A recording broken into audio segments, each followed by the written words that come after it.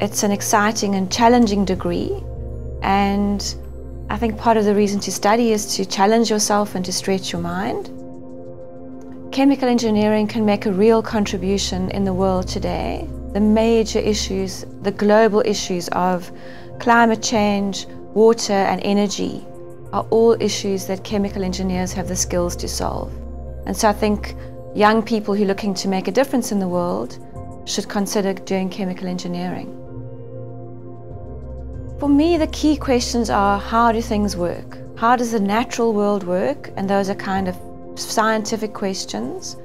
And then the engineering part is, how do we influence how the world works, or how do we control these natural processes? So I suppose the starting point is a curiosity about the world and about how the natural environment works. So one example would be the water cycle. There's a finite amount of water in the world, and the amount of water has not changed. It just goes round and round in the natural water cycle. So that to me is a very interesting idea. But the engineering part of it is, how can we enhance or continue to use natural water cycle processes for the benefit of the world?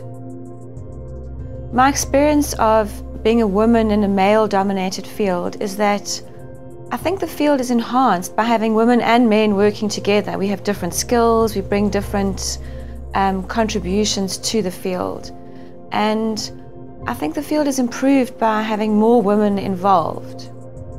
And I suppose my message would be to be encouraging that women should step out and take up the challenge. And there's a great deal of satisfaction that can be gained from that. And the world needs men and women to be participating in solving the challenges.